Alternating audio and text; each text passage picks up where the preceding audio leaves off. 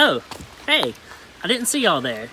I'm Drew Glover, and I'm the 4-H Foundation Regional Extension Agent in Cleburne County, and today we're going to talk to you a little bit about hiking in the woods. So come on, let's go.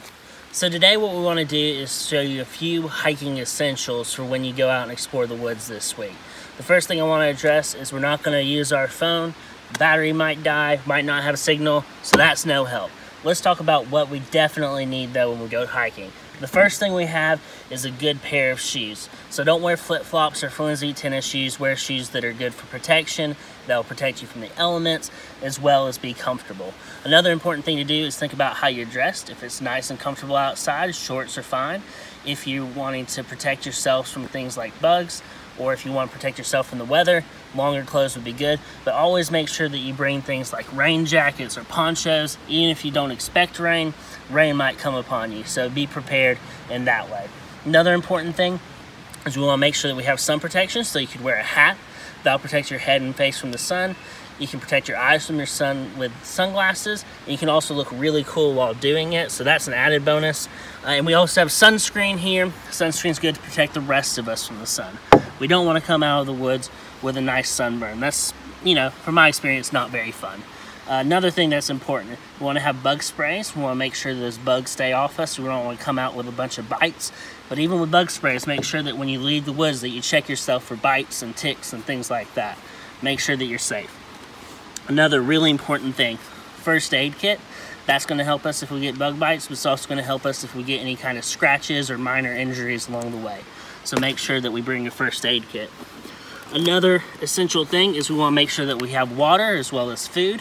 That'll sustain us throughout the day, and make sure that you pack a little bit extra of both. You don't want to be out there thirsty and hungry. You don't want to be dehydrated out in the woods. So make sure you bring that plus anything extra that you think you might need. What else have we got here? We've got lights, so a headlamp or a flashlight in case it gets dark before you expect it to get dark. It's always good to have these items so that you can maintain safety throughout the day. We also have a pocket knife or some kind of multi-tool. These sorts of things help us in emergency situations especially. You'll be glad that you have these on hand. Let's see. Oh, very important. We have a whistle here.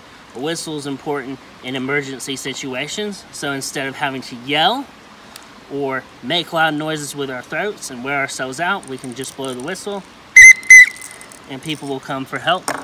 If you have the whistle, a map. Maps very important. Miss Amber's going to talk a little bit more about maps, but we want to make sure that we have those in our bag and that they show us exactly where we are. We want to make sure we have the right map. And then lastly, just a pen and some paper, some kind of notepad or something like that, and that's going to help us to journal. It's going to help us to make observations about things, or even if you like to draw, it's a good thing to have on hand when you're hiking through the woods.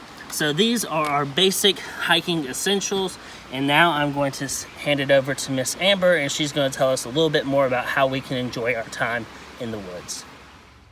Hey guys, my name's Amber Wilson. I'm the 4-H Regional Extension Agent for Randolph County. Today we're going to talk a little bit about the things you need to know before you go hiking. Drew has already mentioned what you need to carry with you in some sort of backpack. So now here are the 8 things you need to keep in mind before you take a hike. Number 1, never hike alone. Always take a friend that also loves being outdoors.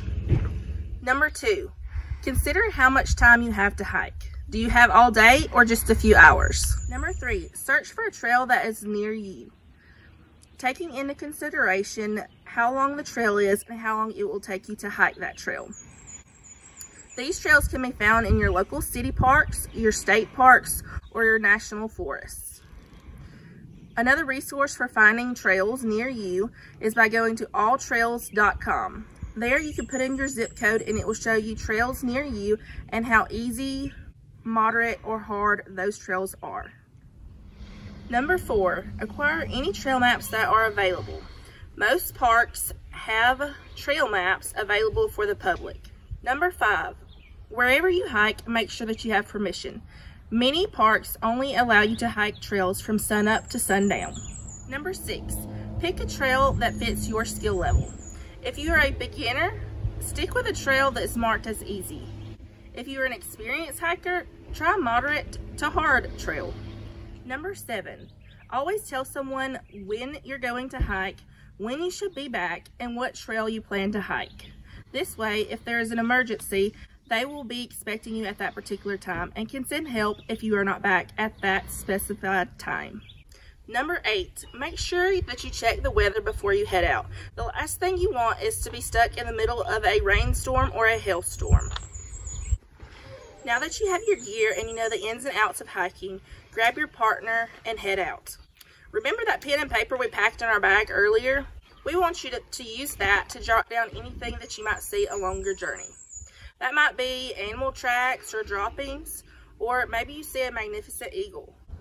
Whatever it is that you find along your journey, make sure that you share it with us in the comments. Now get outside and go.